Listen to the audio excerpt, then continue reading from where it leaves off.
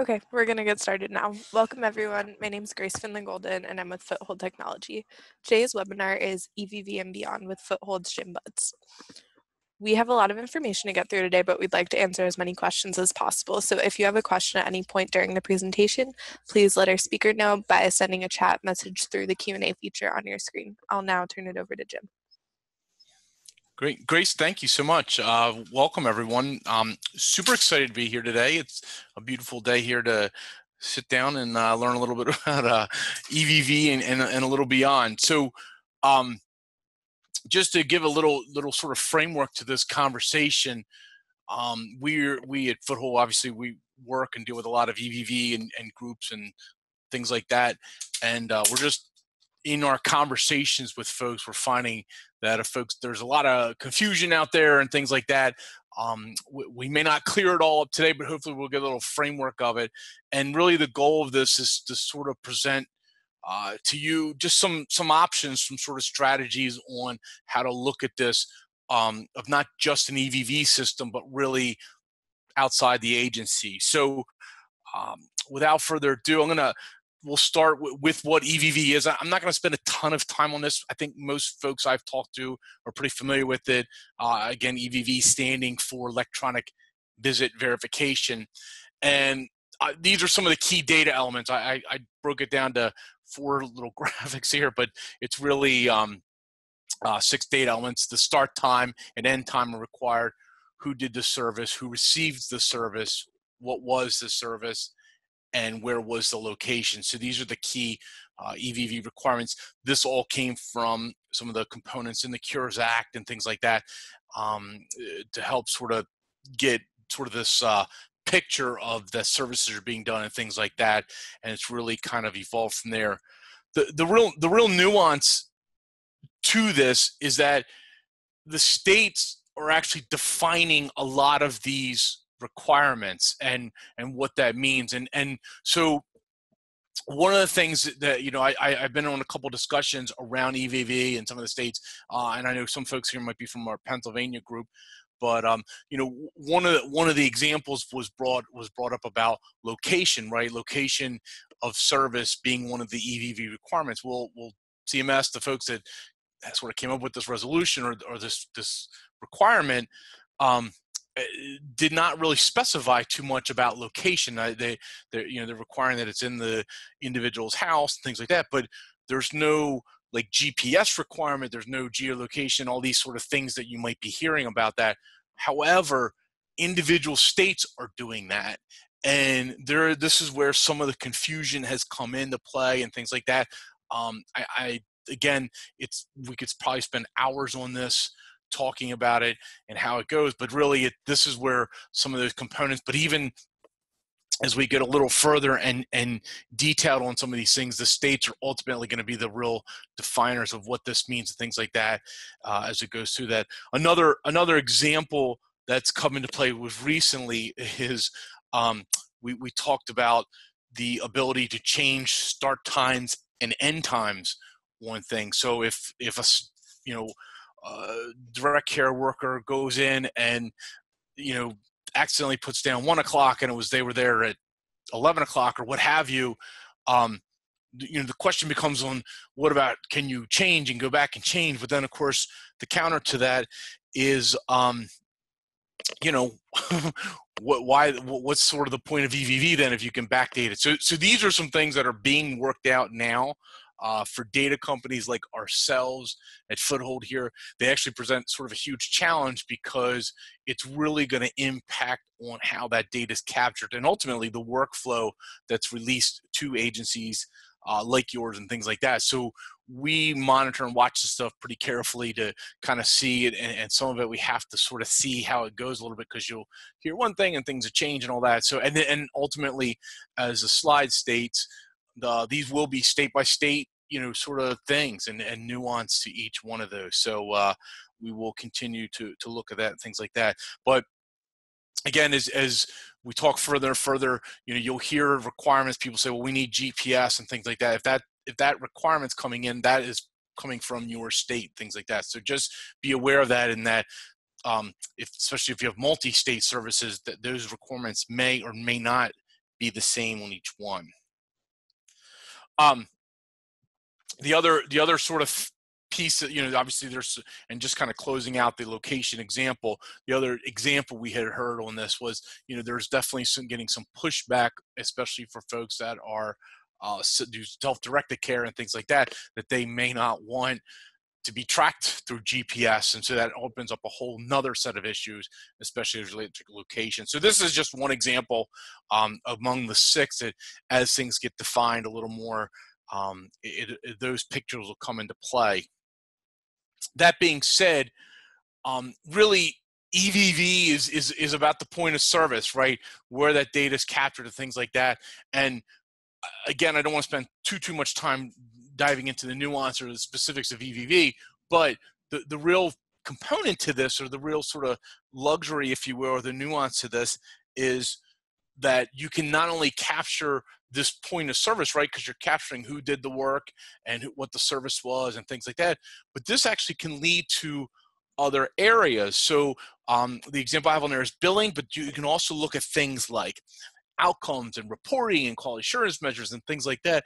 A lot of data systems like ours can actually do this type of work and really help sort of facilitate it all around that point of service. So again, as we look at EVV as sort of the central point, there's a lot of other components that can build up around that piece and things like that. So this leads us to sort of our second kind of point to this, which is that there's a couple different ways that you can approach this sort of challenge on here and the way to look at this system. And this is sort of the crux of what we wanted to just sort of get to this, because this is sort of the beyond part, right? So there are different ways that agencies can do this. A lot of how folks would do it and what they're going to do is going to be wide and varied across the board, as every agency and every provider, is, and as unique as the individuals you serve. And so I say all this in that we're giving a perspective here, but there is no quote unquote right way or wrong way. There's just different ways. And so what's going to happen, or the way it's going to work for your agency, maybe one way, and another for agency another way. So it really does just depend. But really what we've seen out there, from at least from a technology side of things, there's sort of 2 roads you can approach EVV and getting data out of it, and which way you want to go. You can do it through what we were calling client systems and work around the individual clients, or staff system, which is obviously focused around your staffs and things like that.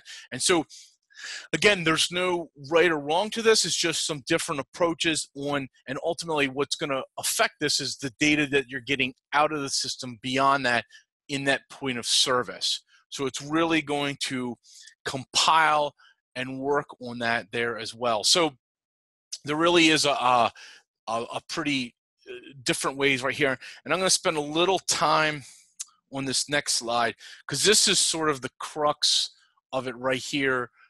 The focus. So this is sort of the second part to that kind of conversation. If you look in the middle there, right, the key piece of EVV, and there's some case notes and things like that. Most data systems that do that work or capture that data are going to be able to capture that information, right? So that's, things like scheduling, case notes, time with client, obviously the EVV requirements, even some training to some degree. So whether you have a client system, whether you have a staff system, things like that, most are able to do those type of things, which is a lot of what some folks want and things like that.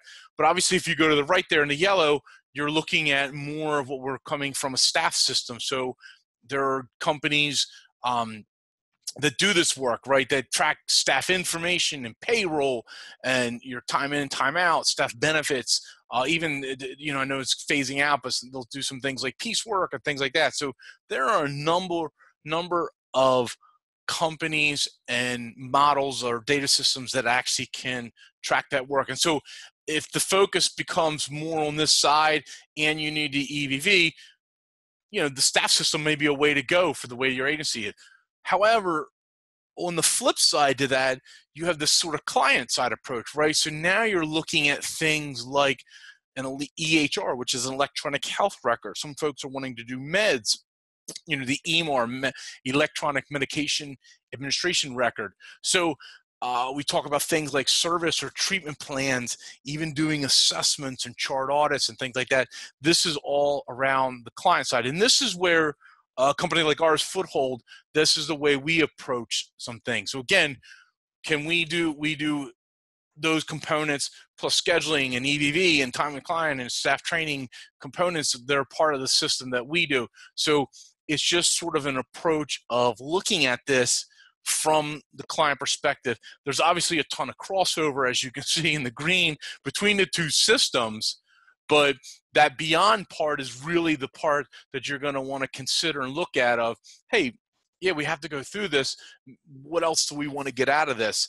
And as you look at things like billing and how you bill and what you bill, they're going to pull off from these as well, right? So, for example, in a system like ours, you're actually doing this work, EVV, all this service data, treatment plan data, that can streamline right to a billing system like ours. So things like that. And just as an example, in addition, you have, you can get your QA data right from, there's some reporting components we have and things like that you can pull right from here from a system like ours and things like that. All that just from just the basic sort of focus or key point of, yeah, we need to get some point of service information, but then we want to streamline or get that data out of our system and things like that. And that's just, again, one approach to that data challenge that a lot of agencies sort of have or want to do, with starting with EVV to some degree, or in some cases, EVV is an added component to what they're doing. So, again, just another way to kind of look at it. So I just wanted to make sure this is kind of key to folks, because this is sort of really again, we're not here to do right or wrong approaches or things like that. There's just different ways to look at it. And this is sort of my, sort of looking into the crystal ball a little bit. I think most agencies over time are going to evolve into needing two of these systems, one of each, if you will, because if you think about this in the long haul, now again, if sometimes when you're a smaller agency, you'll just have to make do and things like that with one way or the other, and that's okay. But as you evolve into some bigger agencies, things like that, your staff information, you think about all the changes and rules and regs around just hiring employees, right? Again, and we're talking about, the Department of Labor kind of requirements and things like that. They're all going to kind of fall under this component here. Well, that process and those rules and regs and those kind of things are constantly evolving and changing, right? So they're going to continue to happen and grow and things like that. On the flip side, you're going to have the same challenge as it comes to your client information, right? So this is where, again, CMS and some your Department of mental health or developmental disability services, things like that, they're going to come in and require new rules and regs around the individuals you work with. So it's what historically I've sort of seen over the years is that really it's ultimately going to sort of require some agencies to have, quite frankly, two systems. And what this way leans in terms of the green really, again, depends on what they want to do. But there is a lot of crossover, because just kind of pulling us back into the data side of things, Foothold, we do the client information, all these pieces, we do scheduling, cases, things like that. We're going to be really, really good at all that stuff. However, we're not as clean or good on staff payroll and things like that. It's sort of not really our strong suit, so to speak. And on the flip side, there are staff systems that are really good at all this stuff, that are going to do some case notes, that aren't going to do anything or do much at all, and they're not going to be very good at the client information. And so it really is sort of something to consider or think about as you go through this process of, hey, we got to think about EVV, but what's that strategy? What's that approach we want to do of getting data outside of that? And again, you're going to hear this reoccurring theme over and over. No right or wrong, just a strategic approach to doing this. So again, this is a kind of a key thing to think about, and really one of the big takeaways from this brief webinar on this of, hey, how do we want to attack this challenge and things like that. So this then leads to a little bit of a conundrum for a lot of agencies that says, well, we want to do things like productivity reports, and we really actually need all of this data. How do we do it? Well, that is still very possible. It's pulling it all together. So within this, there are ways you can start to pull this data together, and really what's happened is, or what's happening in the technology world, is that there are these reporting engines and things like that. So this, for example, we've partnered with a company called SciSense that actually can pull or do this data together for you. So you can actually take your client information and then down the road here be able to pull in your staff information and generate those kind of productivity reports and things like that that you may want. And plus other information. So these reporting tools have become sophisticated enough and really, quite frankly, a little easy enough to use that they can really pull in or what we call compile the data together of these different sources. And so this is where again, the note of there is no right or wrong. Again, that's just sort of the approach, but how you do this and how you actually ultimately get your data out of the system is really just up to you and the way you want to go. So the reporting tools has become a key sort of piece of looking at things and saying, okay, hey, our data's here, our data's compiled, we need to look at it, we need to get it out into viewable information, and that's what's really can pull it all together right now and do things like that. So the last, that's sort of the presentation. I just wanted to sort of present a little bit of that to you. This is going to be a super tight, kind of easy webinar in terms of that information, because this is where we're finding a lot of confusion with folks and things like that. If anyone has any questions on this, please hit the chat button, things like that. We'd love to hear from you as it goes through this process, because this is as agencies start to go through this process and think about it, there's ways to really kind of handle these challenges from not just EVV, but ultimately where it goes and things like that. I'm going to take a quick pause here, and I just want to touch on a couple things within our system here. I just wanted to show you, I'm not trying to quote unquote sell our system, but I just wanted to show you like what that looks like and where that data goes and things like that. So I will wait for questions there.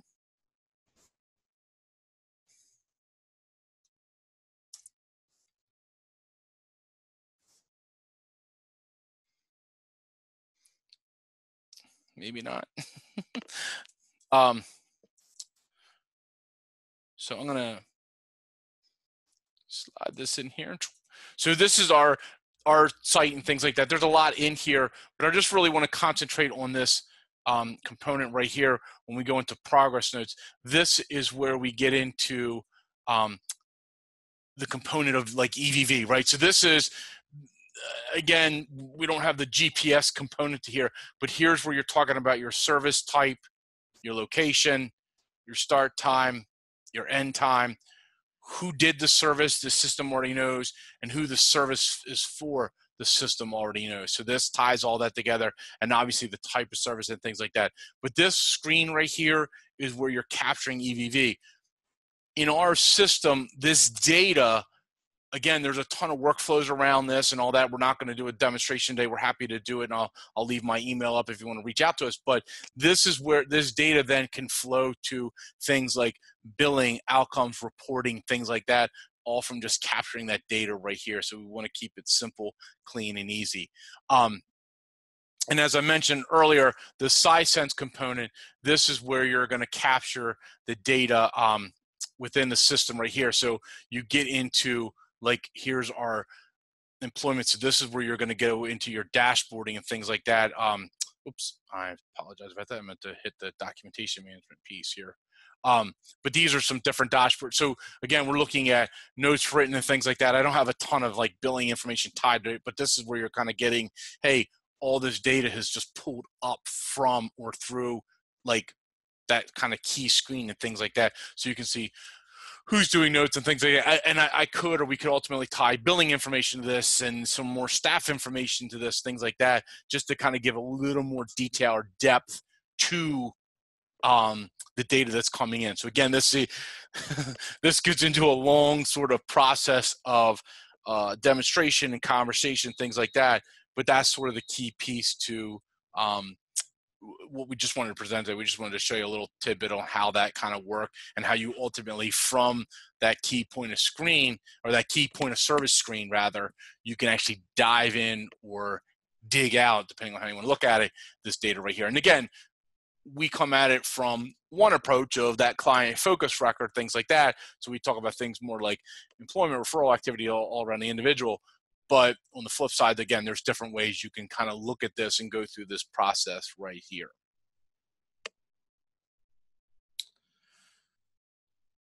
So just wanted to present that here. I don't know if anyone has it. That's really, we're going to keep it short today. This is a quick webinar. We wanted to give some folks a little sense of what we had there. But more importantly, just sort of present some of these key pieces right here. I'm going to go back to the very first screen here. I'm sorry for the quick flip here. But if anyone does have any questions, feel free to I'll stay on the chat here for a few minutes. In addition, my email is up there now. You can email us with any questions of things you might be interested looking at as well. We're happy to talk about this, but we just wanted to, we thought this might be helpful to some folks, and it looks like by the attendees there's some folks out there that are interested in terms of how to look at this and sort of that approach of, hey, we know we have to go through EVV, which way's a good way to do it, and some different components on there.